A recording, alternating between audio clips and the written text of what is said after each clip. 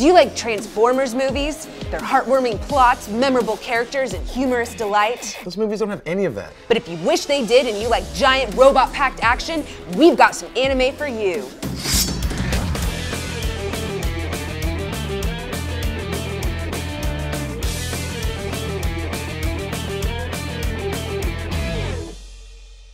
First up is Gurren Lagann.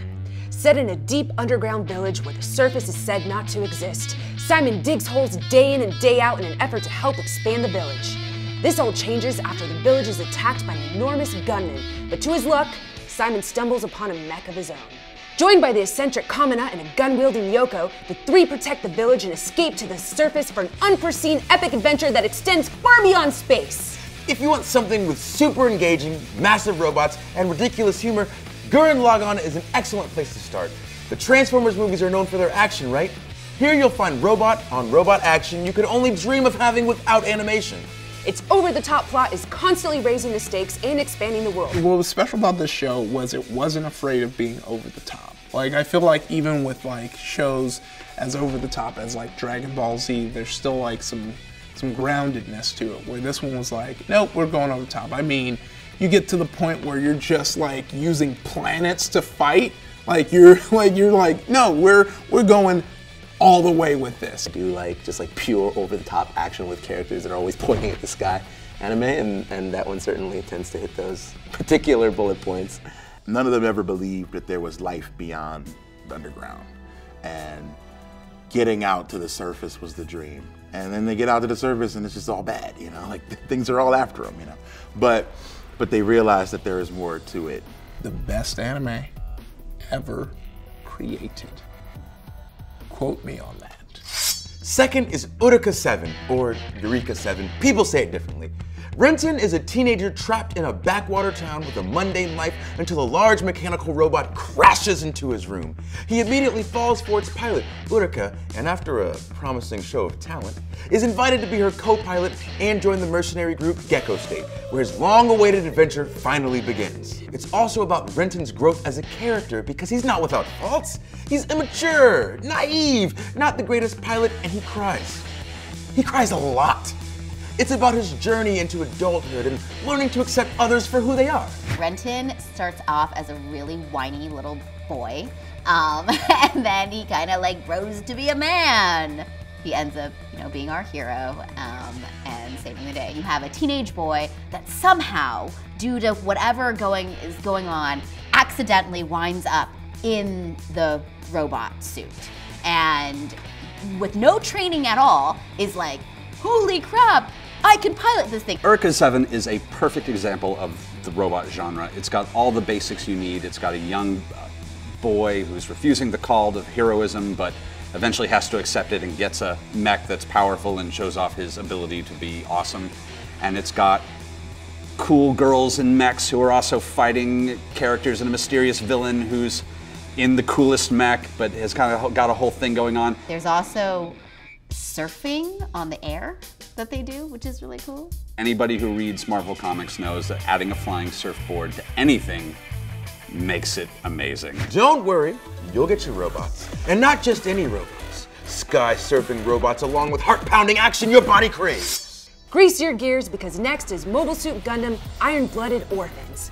Mars has been successfully colonized by humans, but in order to improve its living conditions, Cordelia hires a private security company to escort her to Earth to negotiate the Red Planet's independence. Mikazuki and his comrades accept the mission and the threats of war attached to it. Gundam is a huge franchise, making Iron-Blooded Orphans an excellent entry port since it's a self-contained story. But be warned, this is not a show for kids. It's a show about kids, but violent enough it should stay away from kids. Let's take Mika for example. He's our main protagonist, easygoing, devoted to his comrades, and an all-around great character. But he's also a stone-cold killer. He shows no remorse towards his enemies, nor hesitation, not even guilt afterwards. The anime also addresses the terrible territory of child soldiers and how cruelly they're treated.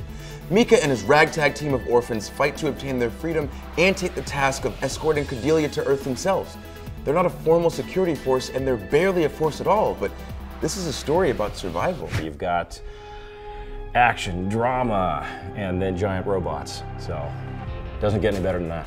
It occurs 300 years after most of the action in the Gundam series happens. Mars has been colonized by Earth, and Earth is not interested in giving Mars their independence, and so there's a big conflict going on there.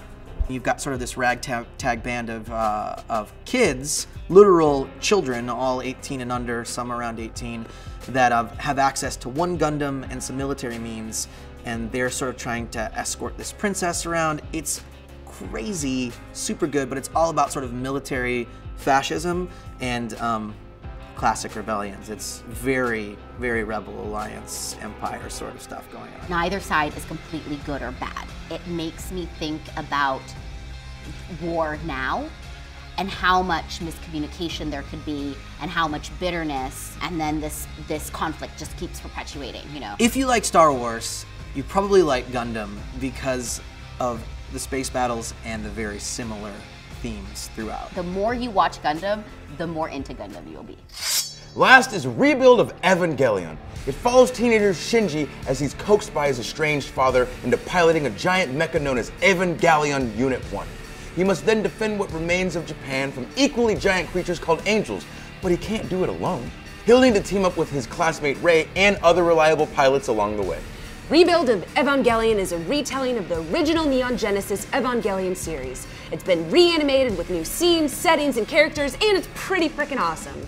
That is another sort of classic, I think late 90s mecha show that is really beloved. I mean, it is really weird too. That show in particular was one of those shows that influenced MECH anime that came after it.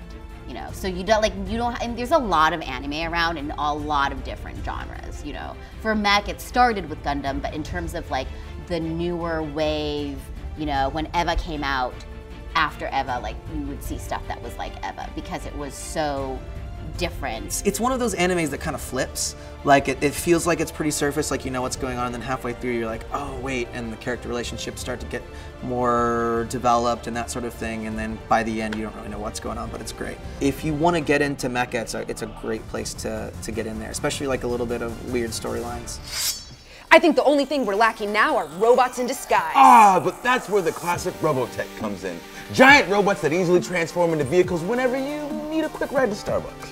Have fun building your Gundam models out there. And we'll see you all again soon.